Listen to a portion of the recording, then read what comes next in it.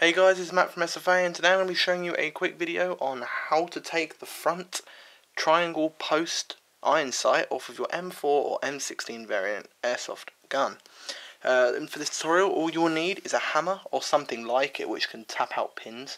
Everyone has a hammer, so it's probably the way to go, but if whatever you want to use, that's got a bit of weight to it and can get pins out pretty easy, as I said. You're going to need something like this, quite thin.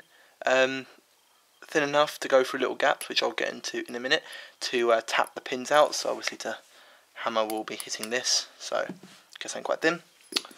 And you'll also need an Allen key set as well, the most thinnest one, which I'll get into in a minute.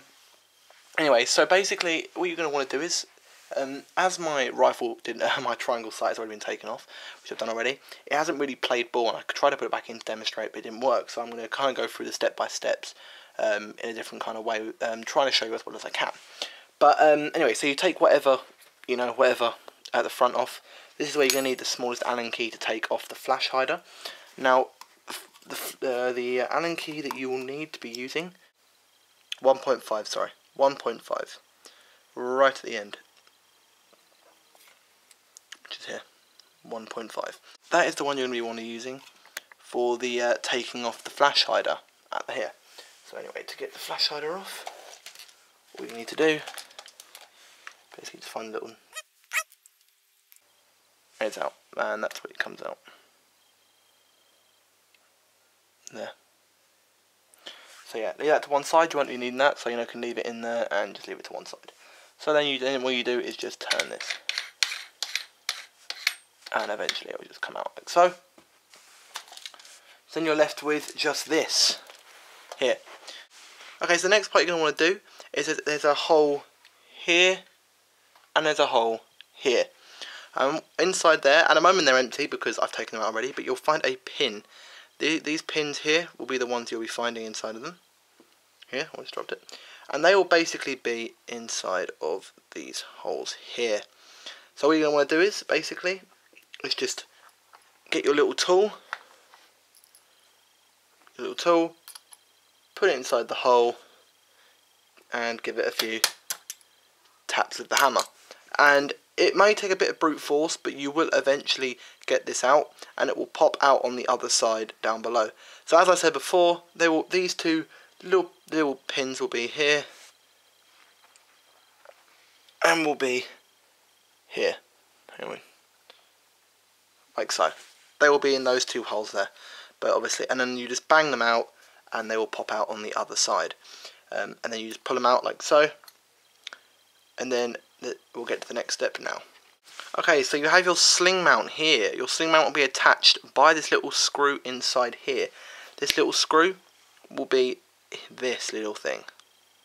And that little thing will be inside here. Now this is probably one of the biggest pains to get in and out. But that will be in there like so. And what you're going to do is you're going to tap, tap, tap with the hammer and that. And this, like little screwdriver thing. You can use a screwdriver for this, like a hex screwdriver, to bang them out with the hammer. But something like this would be better, which fits through the holes and goes directly through. But yeah, tap it out and it will fall out on the floor, and then you want to keep hold of all these little screws and put them to one side so they don't get lost, just in case you want to put it on or sell it. And then all you do is just pull this sling mount off, and then you've done that step.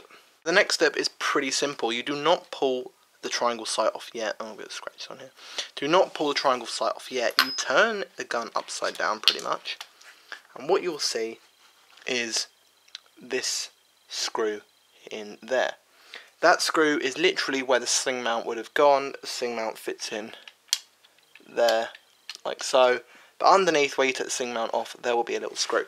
And with the smallest 1.5mm Allen key, all you do, stick it in, get a quick turn, it'll work. There you go. And then you have it out, put it to one side with the other little thing from the flash hider, and then we'll get to the next step now. And the final step is pretty simple.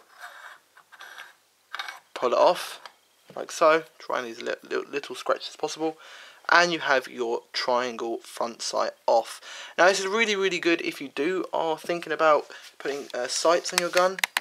For example here, I can show you, now it's off, I can put a new iron sight on, like so here.